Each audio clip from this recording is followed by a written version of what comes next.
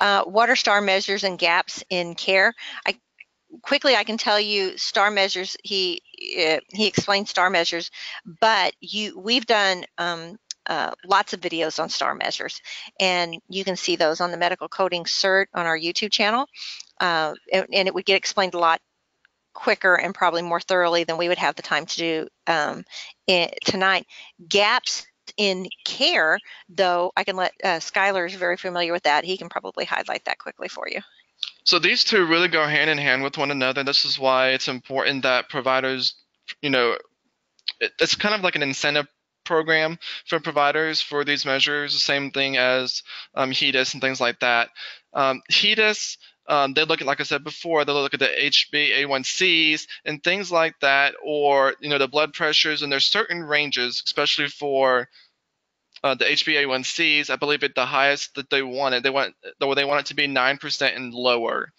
Granted, that's not what clinicians want their patients to be at. They want them in the lower range, but from a quality or standpoint, that's what they want. So if a patient is not hitting that measure, then that's what's called the gap in their care. So it's looking at what can the provider do, regards to their management of that condition.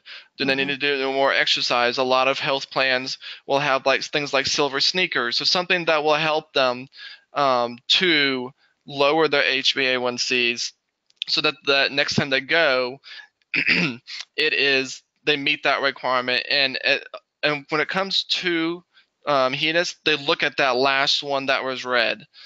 So I've known that some providers where that patient has met that measure, but the last visit, that patient went over 9, so they just did not put that in the encounter form at all, unfortunately. But so it's like things like that where it talks about gaps in care.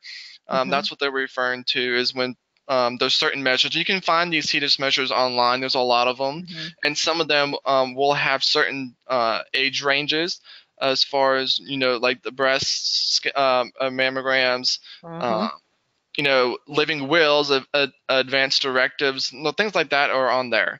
So take the time to look at those, and that's kind of on the short about this question. Do you need more medical certification and business training? Learn more at www.cco.us.